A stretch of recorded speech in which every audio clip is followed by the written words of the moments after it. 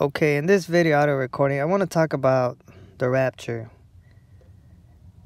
You know, it amazes me so much to see some saints out there, those that profess believe in the Most High and His Son, still believe in some kind of rapture in these end times, where individuals will be taken out of the earth before all hell breaks loose. I guess they haven't read some of the extra biblical sources that were once part of the Bible back in the day until they were removed for whatever reason. If you're trying to figure out what the Bible says regarding the rapture based on the 66 book canon alone, then you're going to have a hard time deciphering the truth about the rapture, okay? I mean, that should give you a clue that something is up with the Bible. 66 books. All it's missing is a 6 and you got your 666.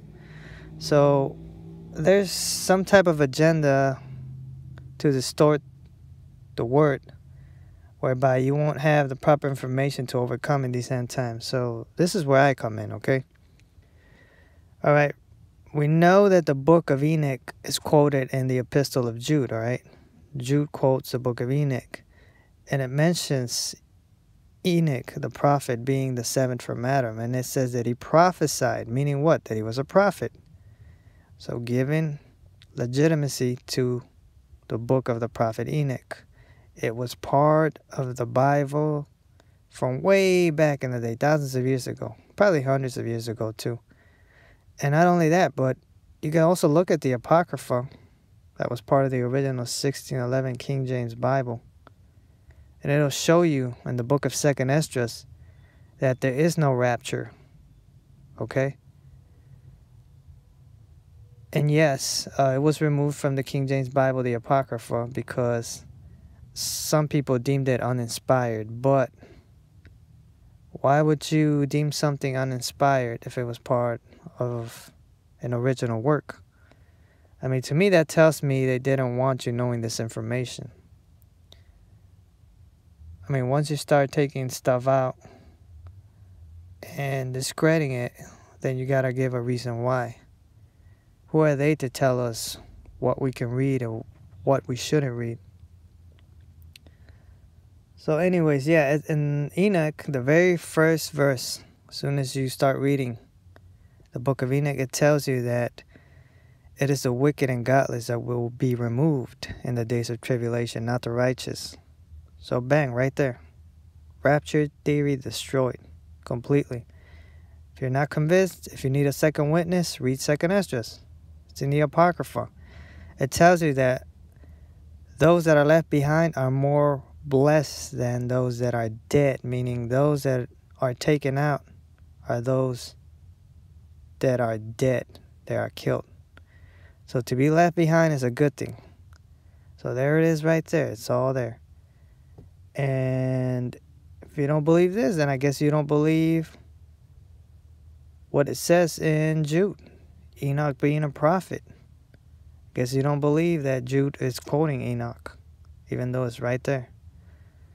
Right? It says in the book of Enoch, as well as in the epistle of Jude, that the Lord will come with his saints, with 10,000s and 10,000s, or something like that, of his saints to execute judgment upon all the ungodly, of all their works and their hard words and all that stuff. And like I said, the Apocrypha was part of the original 1611 King James Bible. And yeah, you can't separate something from the Bible if it was there originally. If you do that, then you're taking a big chunk of some of the parts in the Bible. And yeah, and even the book of Daniel, it had like, was it 2-3 chapters removed from it? Yeah. So you can find those chapters in the Apocrypha, but they're titled differently. So what does that tell you? I mean, come on. If you think the Bible is perfect, then you're sadly mistaken. The Bible is enough to get you through, but it's very difficult to understand it without these other extra biblical sources, these apocryphal, pseudepigraphal, extra canonical, and extra biblical texts. So if you think you're smart, super wise and intelligent, then hey, try to decipher the Bible by itself without the help of these other tools that we got at our disposal. I'm just telling you. But anyways, yeah, there's no rapture. There it is. Take the verses for what they're worth, all right? So I done my job presenting you the truth. Now, what you do with this truth, however you cement it in your mind, that's on you. Whether you want to reject this seed of truth that I'm planting in you, or whether you want to toss it out. All right? So with that being said, I'm out.